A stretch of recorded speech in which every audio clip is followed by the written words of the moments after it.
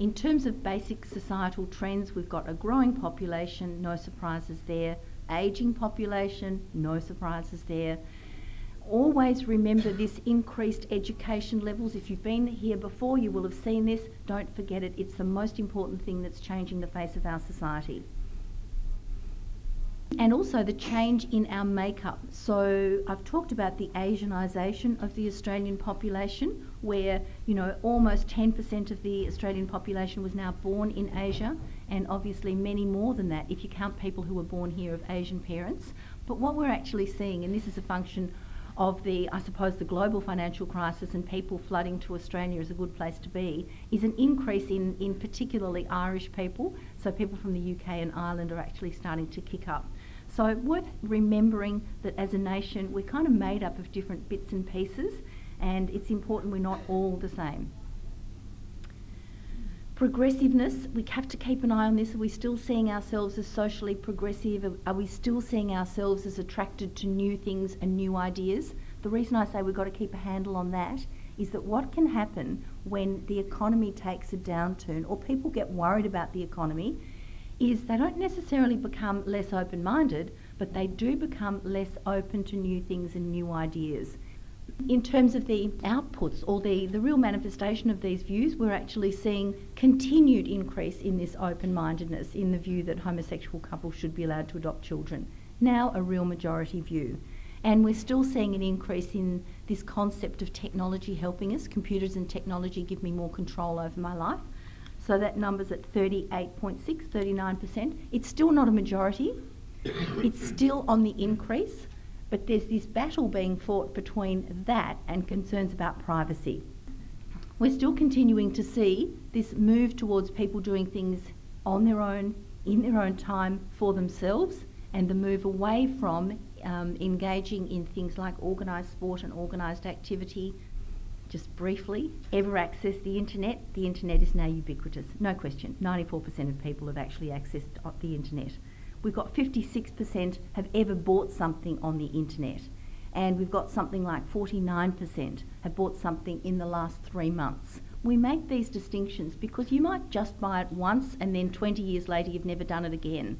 The reality is it really does seem once you've bought something online, you tend to be in there for the long term, and we've got about 35% buying in any 4-week period. So over the last 12 months, there's been a whole lot of media coverage on the plight of the retail industry. Successive cuts to interest rates have failed to provide the sort of stimulus that was needed to keep retail going. And for most of the last 3 years, retail business confidence has lagged that of all businesses. So you can see the blue line there has been, this is from our business survey where we survey about 30,000 businesses a year.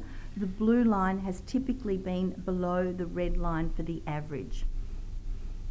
In terms of technology, obviously the internet here has cut a swathe through technology, but now the biggie is mobile phones. So own or use a mobile phone, 90%. Mobile phones are now ubiquitous, and that's making a huge change.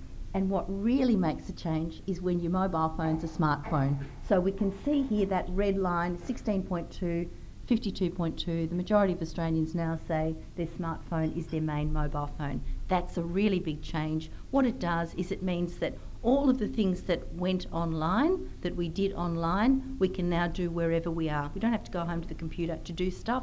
We can do it wherever we are on our smartphone. Huge change. So what about the actual dollars?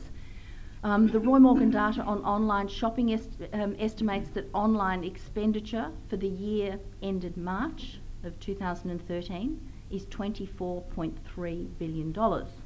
That's up almost 12% in a year from 21.7 billion. So even with all the negative press though, if we look down here, even with all the negativity, we see the ABS retail sales number is up by about 3.4%, and they estimate retail sales at $258.4 billion. But now that online retail has become mainstream, a majority actually doing it, we expect the gap in that sales growth between online and bricks and mortar to widen even further next year. Talked about $24.3 billion spent online, and that breaks down into some different categories. So travel including things like ticketing and accommodation, continues to be the really big one, with about a quarter of the dollars, 25.1% of online spend is going into travel, over $6 billion. The other big areas, entertainment and leisure, about $4 billion, electronic products, $3.3 billion, fashion products, $2.6 billion, food and beverages, about $2 billion. And then the other category, that other quarter, the big one in there, or the big one of the small one, is reading material, about $1.3 billion, health and beauty, almost $1 billion, home and garden products, $840 million, automotive products, $700 million, fashion accessories, $600 million, and the smallest one there is baby products at $190 million. And I thought it was really cute that people spend more on their pets at $220 million than they do on their babies. So the fast-growing categories that will really impact on traditional bricks and mortar retailers include things like women's clothing, up 66% year on year. Underwear, socks and hosiery is up 42% year on year. And the other clothing categories are also growing quickly online. And so are things like cosmetics and skincare. But what we're seeing here is it looks as if the early adopters may actually be plateauing. They're definitely no longer the biggest increase. Is it a plateau? Not sure. But where the big growth is coming from are the middle segments. And that's another clue that this is mainstream. That's the kind of clue that tells us this is no longer early adopter land, this is now mainstream. Really, really important. So despite the significant growth in online shopping, security and trust are still really important issues for online retailing.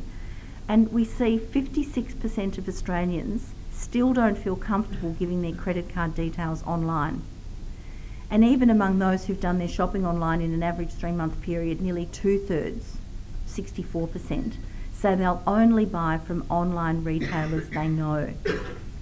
And 20% of them will say that they'll only buy from Australian online stores. So we see that people still have real concerns. They're really thinking seriously about these privacy, security concerns where it comes to online, and are choosing wisely.